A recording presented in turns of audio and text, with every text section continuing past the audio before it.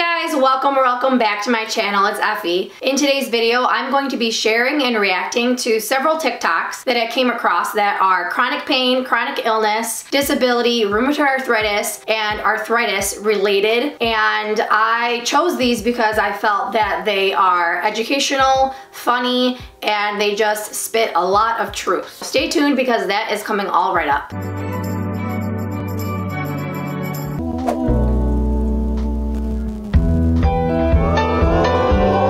This has been a staple of my jokes since I was diagnosed with rheumatoid arthritis at 16 because it is so weird being that one little young person amongst all the grannies exchanging information about your biologics. But I one time told this to my rheumatologist and she looked at me so confused because she said that most of her clients were women under 30. So can someone get the Meredith Knees group chat started so we can all make appointments at the same time?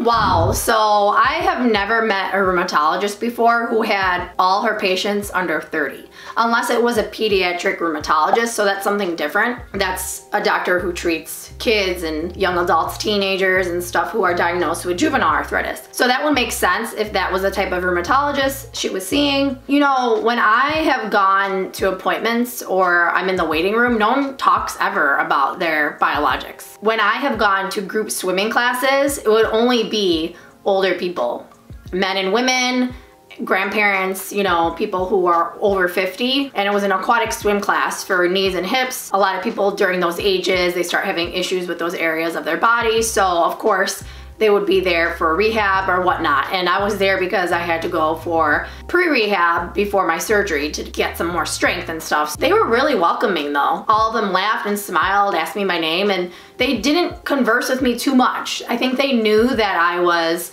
you know, a little nervous and the only one that was younger than them. So I felt that they were intuitive in the fact that they should just kind of keep it simple and to the point. And I think at one point they thought that I was the instructor. And once the aquatic teacher came in to start the class, it was obvious that I wasn't the teacher. With this TikTok, I can't relate 100% because elderly people have been so welcoming in my arthritis journey. These are some of the first people I connected with before I met anyone my age. No one ever made me feel left out or less than, like I sometimes feel in younger settings too, you know. This one made by Another Day with RA, Allie, she has an amazing TikTok account. You guys, I feel like she's my spirit animal. The way she presents herself is how I am, a little bit closed doors with people who know me personally. And so like she says in her TikTok, a lot of people are forced to work when they are not able to, you know. And being on disability benefits though, they do have a work program. You have to work within their limits. So like part-time work would be good to do. They often say that they want people on disability to work. To anyone that has a disability or I like this one. What's the worst thing a teacher's ever said about it? So I grew up with juvenile arthritis and I always heard from so many people my entire life, oh no, that's an old person's disease. You don't have that. But one day I had a substitute teacher in second grade and the substitute teacher didn't know that I had arthritis. So when I went up to her and I said, hey, I need to go to the nurse's office. I need some medication and some heating pads and like to lay down. And she's like, why? And I said, because I have arthritis. And she said, no, you don't have that. I would know that because my grandparents have that, so you don't have that. So then I was too nervous in second grade to really like make a statement about it. So I just sat back down, and by the time I tried to get back up, I couldn't walk anymore because I was in so much fucking pain. So, yeah. This really almost made me cry. That's so sad that her age had to go through that. You know, I didn't grow up necessarily with juvenile arthritis. I was diagnosed at 18, but essentially I was still a kid. I talked about this recently in one of my videos about going through school with our chronic illness. As we know, kids get arthritis. It's a known thing, yes, and if you don't know, now you know. I feel that schools now are doing a lot better than they did back in the day when it comes to accessibility and accommodations. If you find that your child, if you're watching and you're a parent, are not getting the accommodations and the fair treatment that they need, then speak up immediately because what she went through is unacceptable. No one should ever be denied any sort of help, you know, if they're not feeling well. A lot of times when kids express something, they're immediately ignored. Like, oh, don't worry about it, it's growing pains, or you're just being emotional. It's like, You know, a lot of kids are perceptive into the way they feel. So it's important for people who are older to pay attention to that, because I feel that kids are very honest. If you want to know something, ask a kid, because they will tell you hands down anything. If something sucks, if something tastes bad, if they love something, if they think something's funny, if something hurts, they would tell you, you know? I feel like this should be shared with every school. Another good song. Fake it till you make it. Yeah, a lot of us do fake it. I mean, we say we're fine, but we're not really fine. We just go with it because otherwise we won't be able to go to that event, do whatever we need to do, and we just push through. People with chronic pain and chronic illness, we are freaking warriors. And that's why a lot of people say that we are warriors, because we get up and keep going even when it's hard. And yes, of course, we have our rest days, and we have days when we say no, and we can't do it because our spoons are low. If you don't know what I'm talking about, check out the spoon theory. And a ton of self-care, rest, and saying no when you need to. Yep.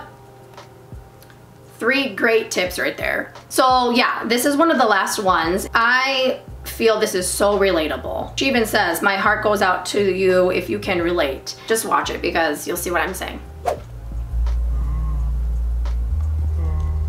Yeah, I feel like, how can you really answer these type of comments, you know?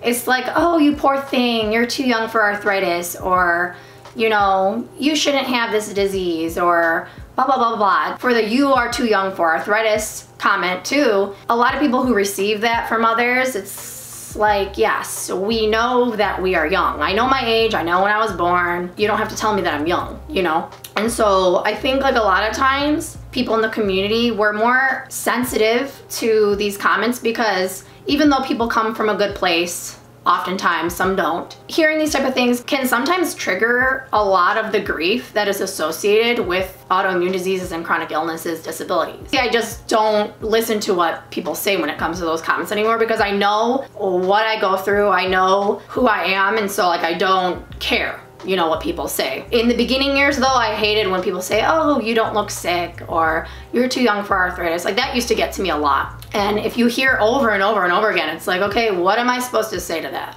Smile, nod, or just look away like she did. Kind of like, you know, depressed, to be honest. I like her sassiness. This is something I would say too.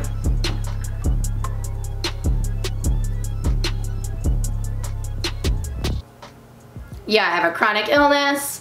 You don't look sick, someone's asking that, and you don't look stupid. I think that's on a shirt somewhere too. I would buy that shirt too. I love collecting t-shirts, by the way, so if anyone knows any good ones with some awesome slogans, let me know. And last but not least, I wanted to share a few of my own, and if you haven't noticed, I have my headphones in because I'm looking at the videos on my phone, so I don't have to have double noise here when I'm going back and putting this all together for you guys. Let me know what you guys think about this one. These are my 2 favorite ones I've created. I'm proud of myself, okay?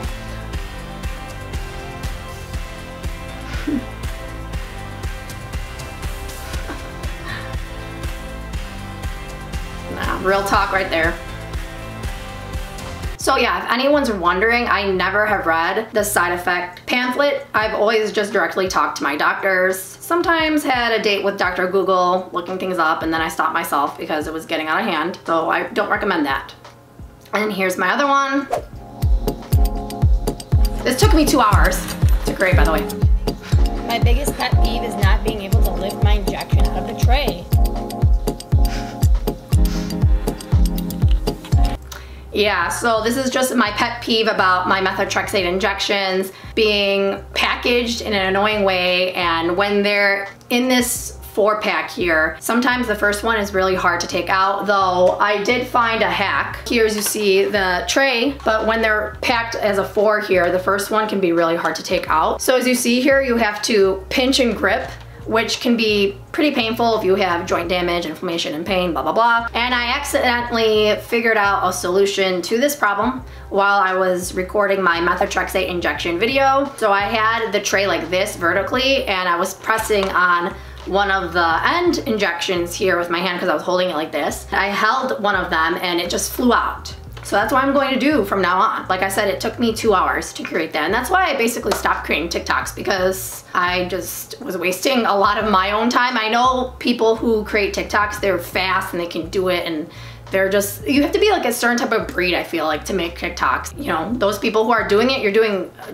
damn good job of it, so keep going. Alright, that's all I have for this video, and if you are on TikTok, make sure to give these creators a follow and support their content, because making these type of videos is not easy by any means. And while I didn't really keep up with creating TikToks, I love watching them. So whoever is on TikTok and you guys keep creating content, keep going, because everyone needs your educational, funny, and relatable content. Before I go, I want to announce the Spoonie Star Supporter of the Week. Here they are. Thank you guys so much for your love and your support. And if you want to be my next shout out in my next video, all you gotta do is stay active on my Instagram and YouTube channel, and I pick someone at random every time. I hope you guys enjoyed this video, and if you guys have any other ideas for reaction videos, I love doing these, so comment below and let me know. Until next time, bye!